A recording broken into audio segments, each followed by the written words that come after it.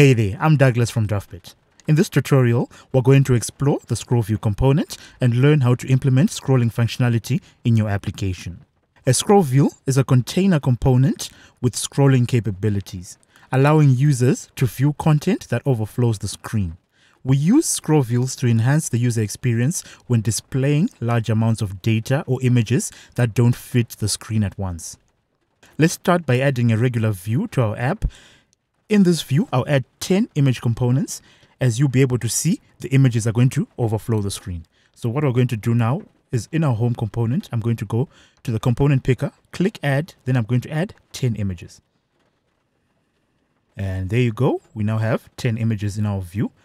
And what we're going to do, we're going to try and scroll through them. And as you can see, it actually scrolls the entire device. We're not able to scroll through these images. While you can enable scrolling at the screen level to scroll all content, right? So if we go to home, we go to config, here we'll see where it says scrollable. And if we enable this, we'll be able to scroll through this list. But this is at the screen level. So we can scroll through. And yeah, I guess this is fine for most cases where you just want to scroll through all that data. But then there are situations where we want certain sections to remain static. So for example, if you want a fixed header or, a fixed section above this scrollable section, right? And we want another section above here where it's fixed and this can scroll under it, then this is not going to cut it. And then for that case, that's where we need to use the scroll view. So yeah, let's get rid of everything and then we're going to go through how do we add the scroll view to the screen. To illustrate this, let's create a setup with a static header at the top and the scrollable content below. So first, I'll add a view.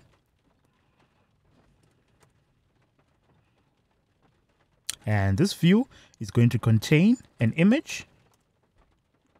Then let's add some text. And then let's add finally a button.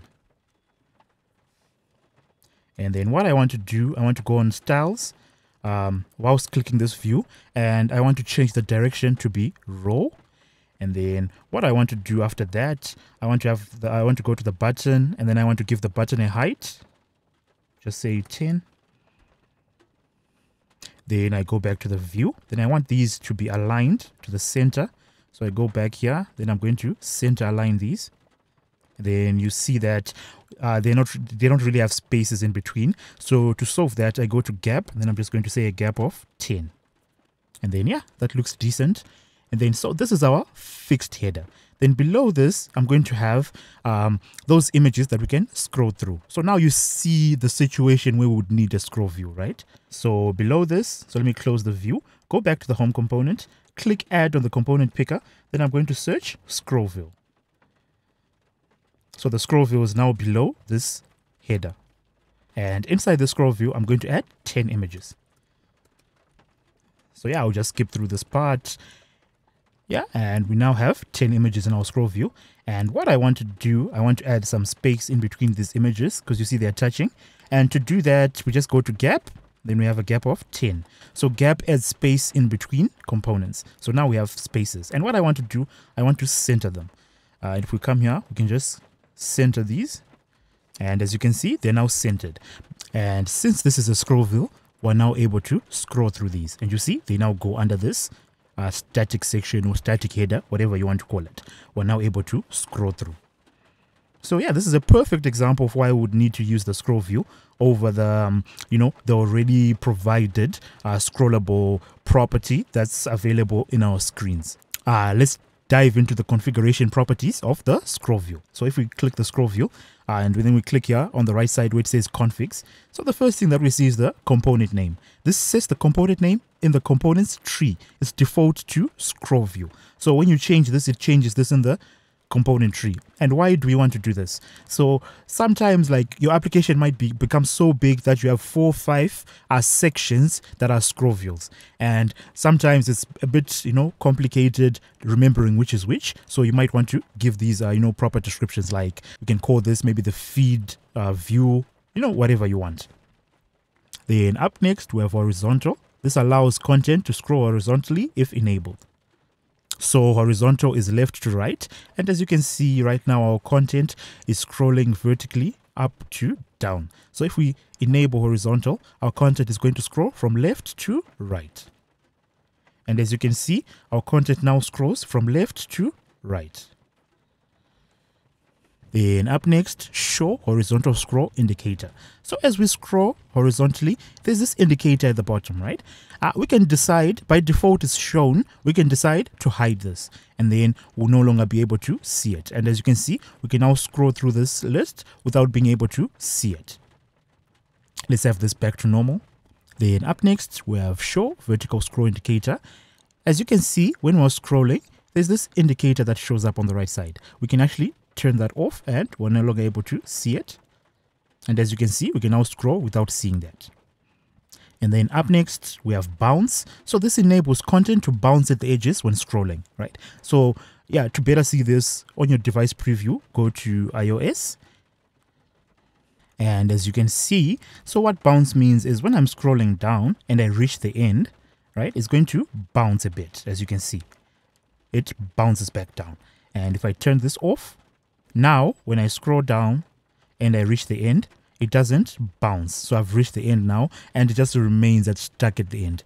But so if you want that, bounce, a little bounce as you try to scroll and you've reached the end, then this is the property for that. Let's reset everything back to normal. Let's go back to our web preview. And up next, we have allow touch events. So this controls if touch events dismiss the keyboard. The default is never. So basically, if we have a form and sometimes we don't want, when a user clicks outside, we don't want to dismiss the keyboard, right? Then sometimes we want that behavior such that when a user clicks outside, the keyboard is dismissed. So this is where we can control that behavior. Then up next, we have paging enabled. This stops the scroll view at multiples of its sizes, useful for pagination.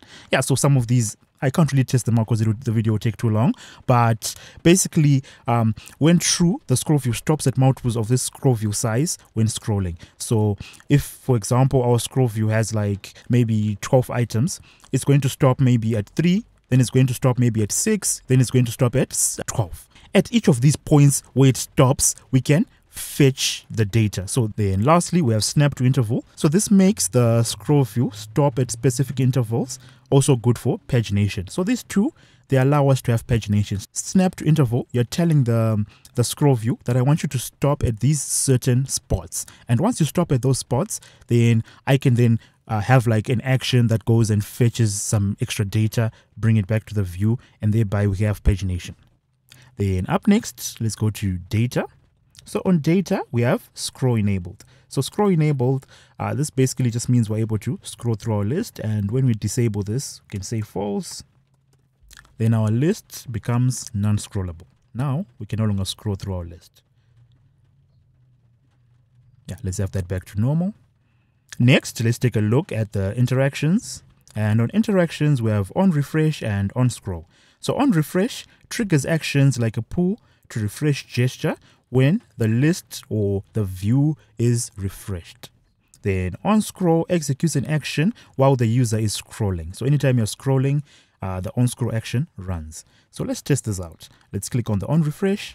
Then when this happens, let's just add a console log. And then we're just going to say user is refreshing the list. Yeah, so again, it's not really a list per se, it's a scroll view, but the contents that are inside it are usually a list. Then on scroll, we'll just say user is scrolling.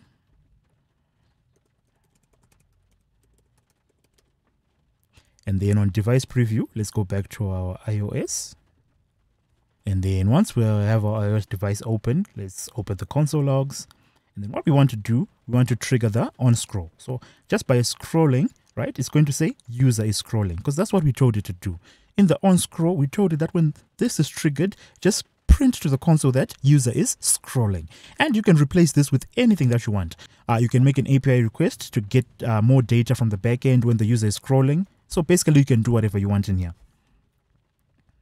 And then let's try to refresh the list. So by pulling it down, it's going to try to refresh. And once that happens, you're going to see user is refreshing the list. And yeah, that's how that runs. Let's close that and go back to web preview. Finally, let's go to the styles. So on styles, we just have one component specific style, which is the refreshing color. So remember when we were scrolling down that list and a loading indicator appeared, so we can change that color here. So we can change the color. When it appeared, it was, I think, gray or black. We can change that color to whatever color we want. And that's it for our tutorial on the scroll view component. You now know how to set up scrollable content in your app, create static sections, and customize scrolling behavior. Thank you for watching, and don't forget to like and subscribe for more Draftbit tutorials.